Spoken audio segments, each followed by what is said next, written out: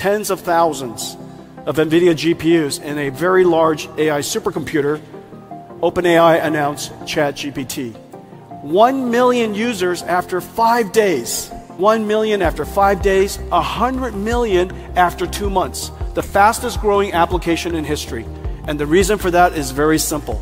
It is just so easy to use, and it was so magical to use. To be able to interact with a computer like it's human, instead of being clear about what you want. It's like the computer understands your meaning. It understands your intention. Hey, ChatGPT, how are you doing? I'm doing fantastic. Thanks for asking. How about you? Pretty good. What's up? So my friend Barrett here, he's been having trouble sleeping lately. And I want you to tell him a bedtime story about robots and love. Oh, a bedtime story about robots and love? I got you covered. Gather round, Barrett. Once upon a time, in a world not too different from ours, there was a robot named Byte. Taiwan and our partnership has created the world's AI infrastructure. These are really, really exciting times. A restart of our computer industry. An industry that you have forged, an industry that you have created, and now you're prepared for the next major journey.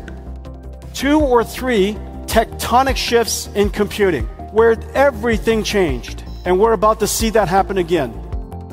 Until ChatGPT revealed it to the world, AI was all about perception, natural language understanding, computer vision, speech recognition. It's all about perception and detection. This was the first time the world saw a generative AI. It produced tokens, 1 token at a time. And those tokens were words. Some of the tokens, of course, could now be images, or charts, or tables, songs, words, speech, videos. Those tokens could be anything. Anything that you can learn the meaning of. It could be tokens of chemicals, tokens of proteins, genes. You saw earlier in Earth 2, we were generating tokens of the weather. We can use this method to generate tokens for almost anything of value. We can generate steering wheel control for a car. We can generate articulation for a robotic arm. Everything that we can learn, we can now generate.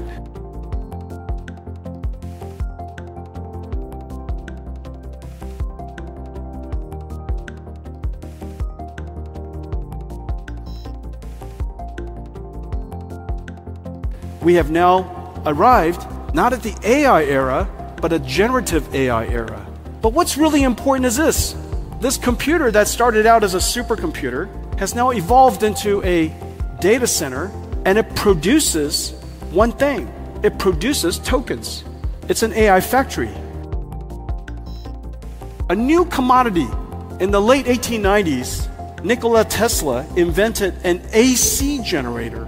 We invented an AI generator. The AC generator generated electrons. Nvidia's AI generator generates tokens. Both of these things have large market opportunities. It's completely fungible in almost every industry. And that's why it's a new industrial revolution. Omniverse is an entire suite of different tools for you to use. It's not just one piece of software.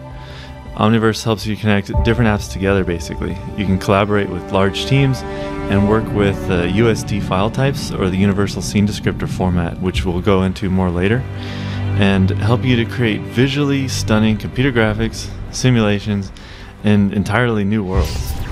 We have now a new factory producing a new commodity for every industry that is of extraordinary value.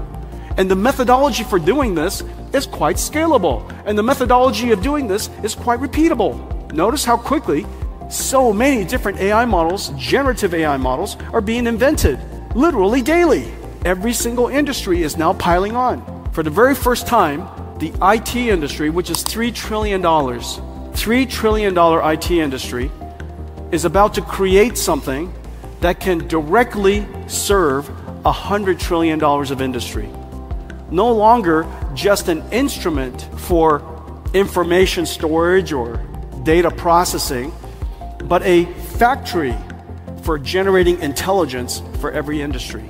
This is going to be a manufacturing industry. Not a manufacturing industry of computers, but using the computers in manufacturing. This has never happened before. Quite an extraordinary thing. I am a visionary.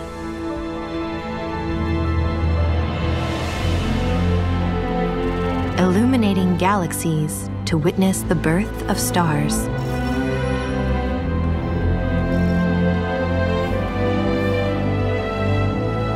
And sharpening our understanding of extreme weather events.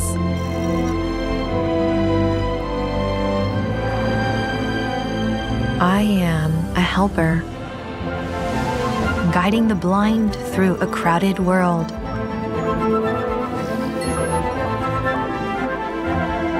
I was thinking about running to the store. And giving voice to those who cannot speak. Do not make me laugh. I am a transformer, harnessing gravity to store renewable power.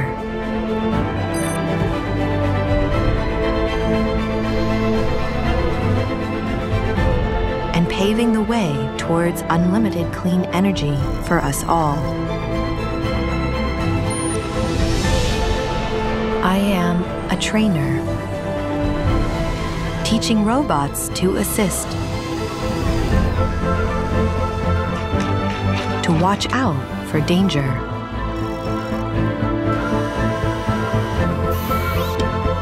and help save lives. I am a healer, providing a new generation of cures and new levels of patient care. Doctor, that I am allergic to penicillin. Is it still okay to take the medications? Definitely. These antibiotics don't contain penicillin, so it's perfectly safe for you to take them. I am a navigator, generating virtual scenarios to let us safely explore the real world and understand every decision. I even helped write the script. Breathe life into the words en muchos idiomas y escribí la música.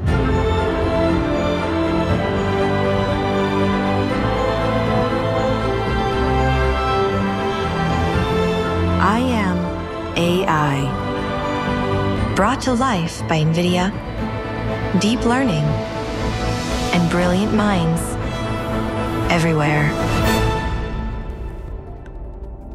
What started with accelerated computing, led to AI, led to generative AI, and now an industrial revolution. One of the most important applications in the coming future, of course, is customer service agents. Customer service agents are necessary in just about every single industry. It represents trillions of dollars of customer service around the world. Nurses are customer service agents in some ways. Some of them are non-prescription or non-diagnostic based nurses are essentially customer service. Customer service for retail, for quick service foods, financial services, insurance, just tens and tens of millions of customer service can now be augmented by language models and augmented by AI. And so these boxes that you see are basically Nims. Some of the Nims are reasoning agents. Given a task, figure out what the mission is, break it down into a plan. Some of the Nims retrieve information. Some of the Nims might go and do search. So all of these Nims are experts that are now assembled as a team. So what's happening? The application layer has been changed. What used to be applications written with instructions are now applications that are assembling teams of AIs. Very few people know how to write programs. Almost everybody knows how to break down a problem and assemble teams. Every company, I believe, in the future will have a large collection of Nims, and you would bring down the experts that you want. You connect them into a team, And you don't even have to figure out exactly how to connect them. You just give the mission to an agent, to a NIM, to figure out who to break the tasks down and who to give it to.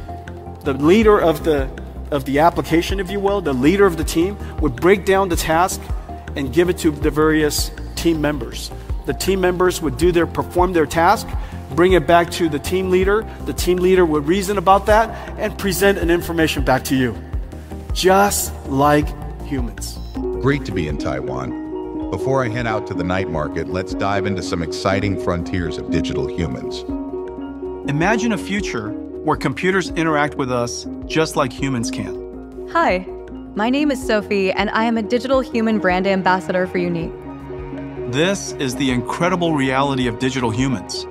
Digital humans will revolutionize industries, from customer service to advertising and gaming. The possibilities for digital humans are endless. Using the scans you took of your current kitchen with your phone, they will be AI interior designers, helping generate beautiful, photorealistic suggestions and sourcing the materials and furniture. We have generated several design options for you to choose from. There'll also be AI customer service agents, making the interaction more engaging and personalized, or digital healthcare workers who will check on patients, providing timely, personalized care. I did forget to mention to the doctor that I am allergic to penicillin. Is it still okay to take the medications? The antibiotics you've been prescribed, ciprofloxacin and metronidazole, don't contain penicillin, so it's perfectly safe for you to take them. And there'll even be AI brand ambassadors, setting the next marketing and advertising trends. Hi, I'm Ima, Japan's first virtual model. New breakthroughs in generative AI and computer graphics let digital humans see, understand, and interact with us in human-like ways.